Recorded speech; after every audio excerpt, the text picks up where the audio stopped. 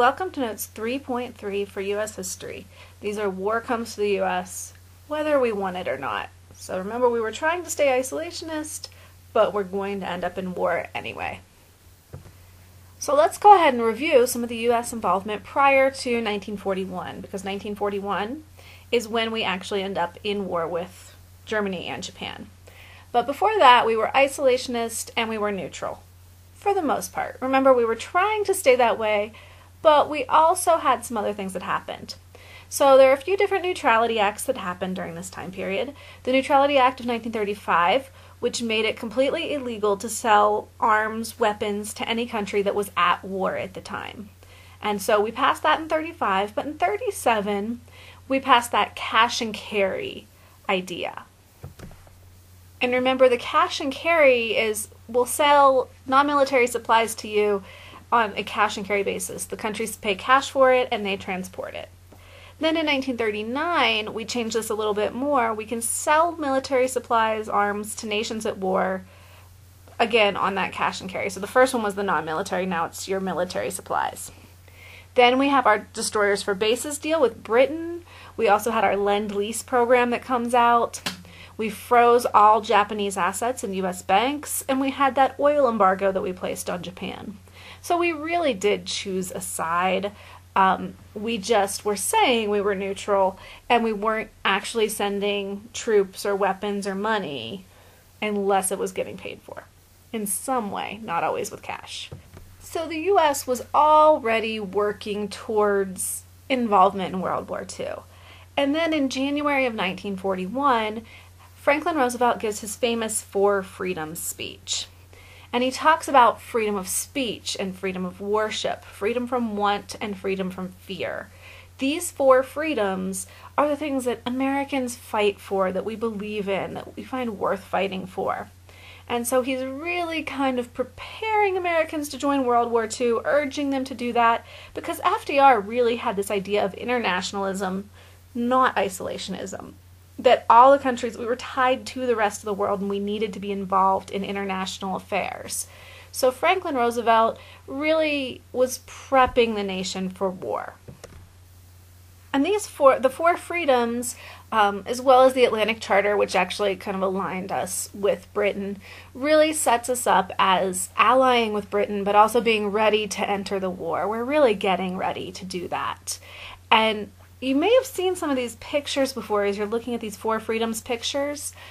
If you've heard of Norman Rockwell, he was a very famous artist in the 40s, did paintings of just kind of everyday American life or average American life, and he painted the posters for the Four Freedoms. And so as you look at them, you can see your freedom of speech, freedom of religion, freedom from want, and freedom from fear, and really helped promote it to the rest of America. So Roosevelt was laying the groundwork for American involvement in World War II. Now, 1941 is a big year. So what happened then? Well, in 1941, the U.S. had already been feeling threatened by Japan's aggressive actions in Asia. They're moving east. They're going towards American possessions in the Pacific. We were very nervous.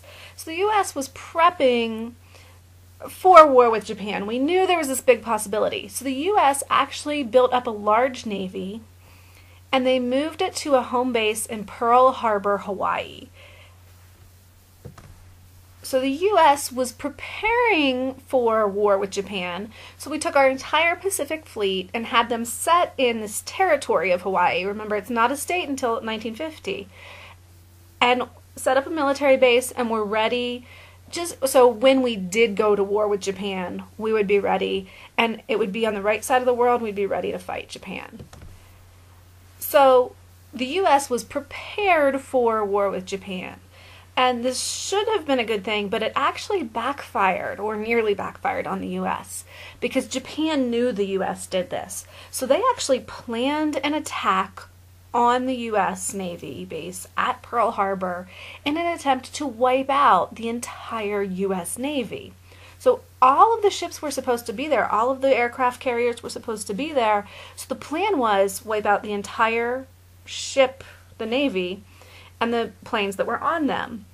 So the Japanese attack, and we see these headlines about what has happened.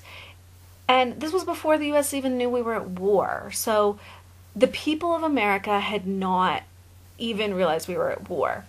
There's some question about whether the government actually had received the telegram yet or not. Officially, the statement is the U.S. government didn't know. So the attack happened before the U.S. was actually notified that Japan had declared war. And so Japan declared war. They bomb Oahu. Pearl Harbor is at Oahu. Sink the ships, kill hundreds, thousands of people. And of course, we are very upset. Americans now are going to support the war. So December 7th, 1941, Pearl Harbor is bombed, and that is a date you should know. December 7th, 1941. On December 8th, 1941, the U.S. declares war on Japan. So we retaliate, we declare war on Japan.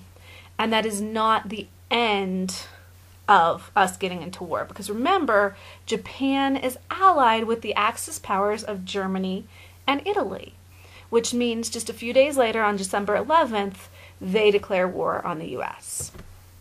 So at the end of 1941, the U.S. policy of isolationism is gone. The U.S. is at war, not just with Japan, who attacked Pearl Harbor, but with their allies, Germany and Italy and Europe. So now we've got to fight in Asia and in Europe. So the U.S., everyone expected it to be months before the U.S. got involved, before the U.S. was able to help. But the U.S. surprised the entire world because we mobilized very, very quickly after the attack on Pearl Harbor. There was so much public support that everyone helped that to happen.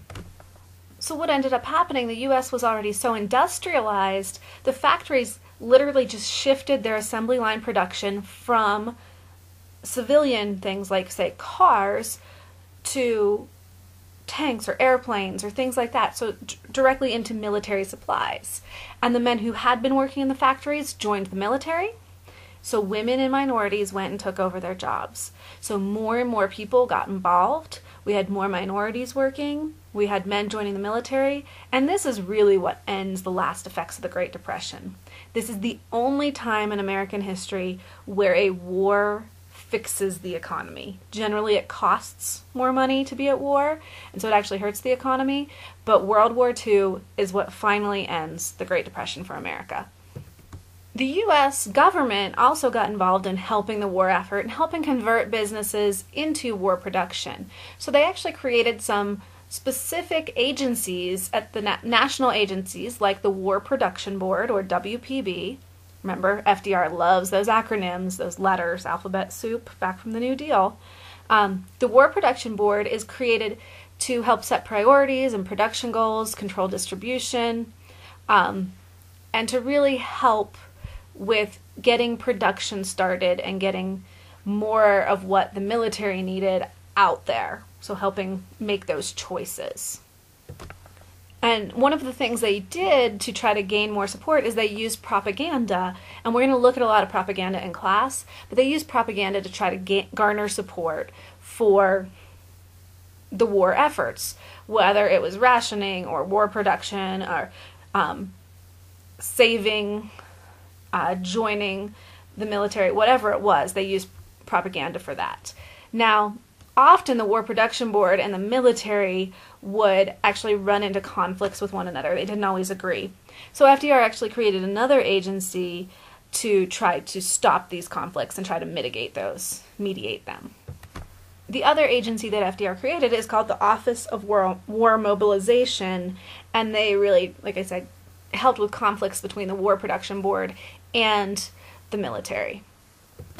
Now, even with the entire country at work, whether it's in the military or at production, not enough goods could be produced to supply the war effort.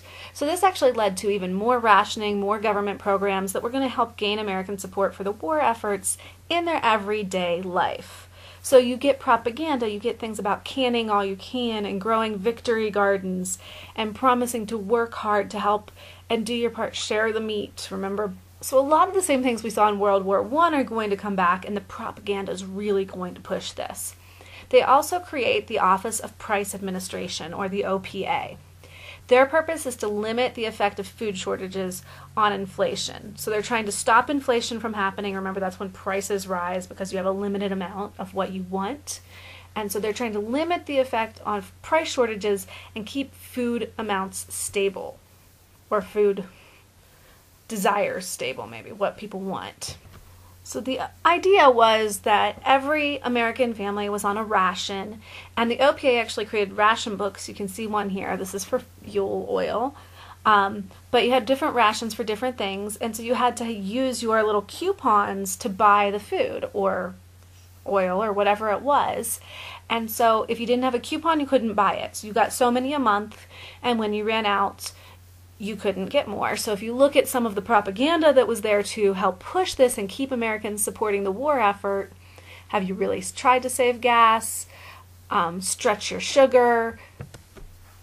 Don't use as much. Try to use a little less of it. Try to figure out ways to use less. Keep the home front pledge. Only pay prices. Only buy with ration stamps. So be a good American and do these things. There was a lot of propaganda during this time promoting that. And the idea behind that is this double V campaign.